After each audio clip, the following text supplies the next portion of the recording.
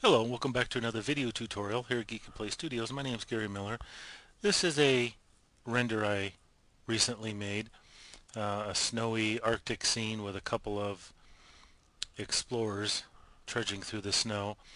And after I had finished rendering it, I wanted to create a greater sense of realism and have them make some tracks here in the snow. And I could have done this in View by editing the terrain, but of course I would have to find exactly what area of the terrain that I was going to place the figures on and very delicately carve away some of the terrain with one of the terrain brushes.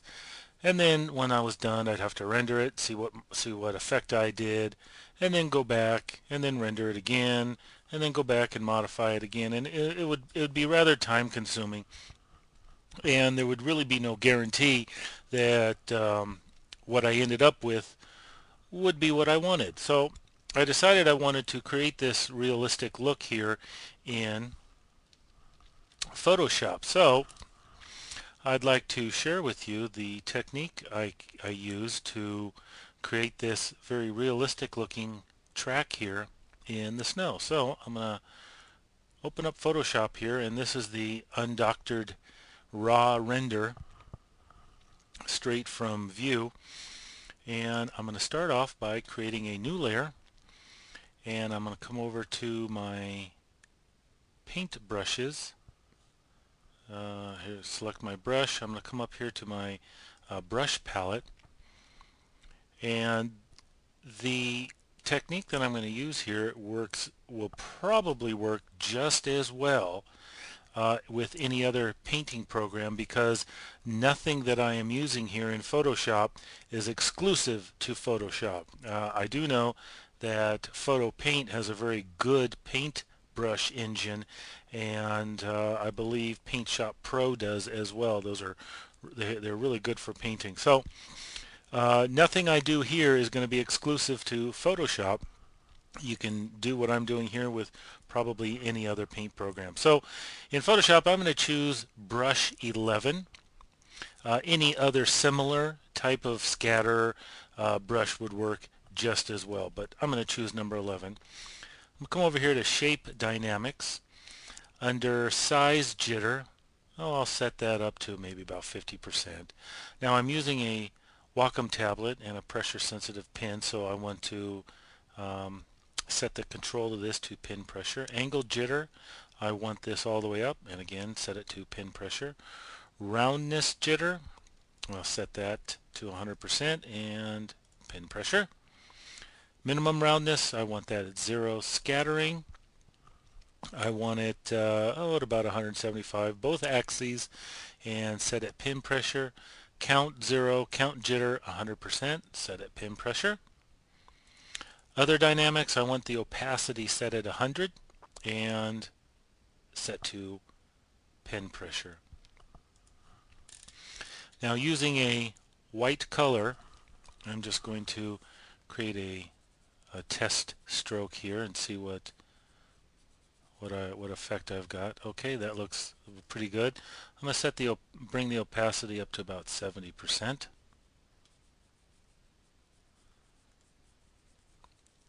Okay, I like that. I'm going to undo all that. Now, to create a convincing looking deep trail through the snow, all we are doing is creating the illusion of light and dark. Because this snow material has no texture to it, it's just light and shaded areas.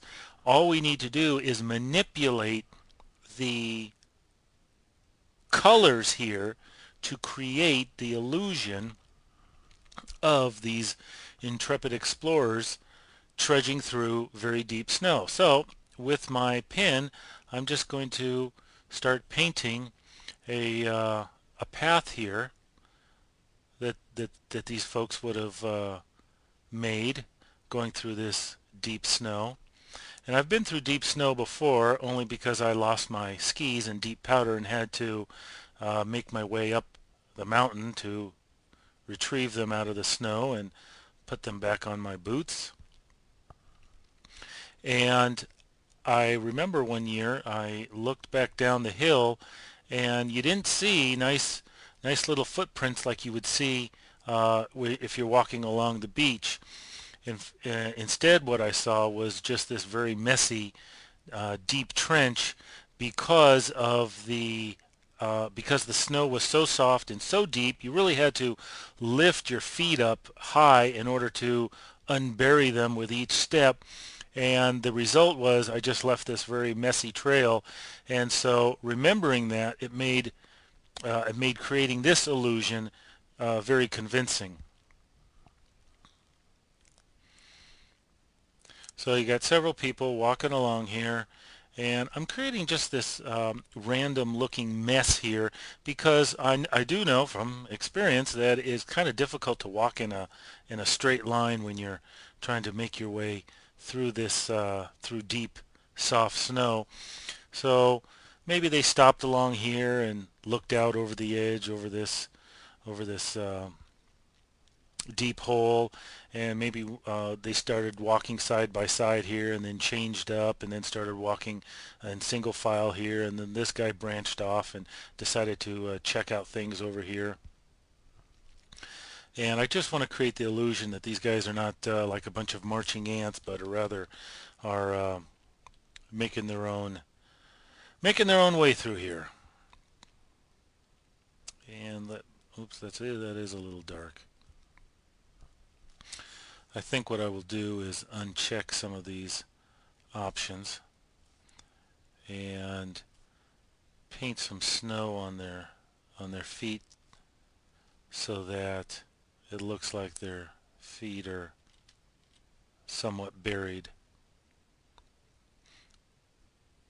in all this rather than walking on top of it. They're walking through it. Okay, I'm not gonna come all the way down here because you'll get the idea. All right, that's my snow trail. What I want to do is I want to duplicate this layer. I'm going to hide my top one. I'm going to select my bottom one. What I want to do is come up here to Image, Adjustments, and Hue and Saturation. Let me cancel this. I want to zoom in here. Alright, Image, Adjustments, Hue and Saturation. I'm going to click on the Colorize button. Now just so I can see more immediately the effect that I'm having on this snow layer here, I'm going to bring the brightness down and kick the saturation up a little bit. Now what I want to do is color this layer so that it is the same as the coloring of the shadows that already exist in my scene. So I've got this as a good guide. And so I'm just going to find a snow color that resembles the color of the shadows that already exist in my scene. And let me bring the lightness, adjust the lightness. And I think that that might be pretty good. Come back to my white layer. Let me zoom out a little bit. You can't really see anything because the white snow layer is directly on top of my shadow layer. But all I'm going to do is use my arrow keys and watch the immediate effect that it has. And all I've done is just offset the white layer from the dark layer, and look at the very convincing results.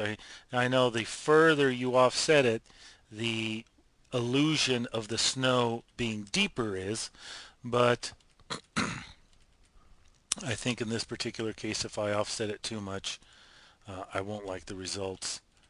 So I'm just going to play around with offsetting it, and actually I think I want to move the white one this direction because it creates the shadow now on the left side of this trail, which would be consistent with the light source that already exists in my scene. So I like that. Let me zoom out and unselect that layer And so that is creating a very convincing looking snow layer, snow trail here in Photoshop. And again, this would work just as well with any other paint program. So hope you enjoyed this, and I hope you can benefit from using this technique. So thanks for watching here at Geekatplay Studios. My name's Gary Miller. Have a good day.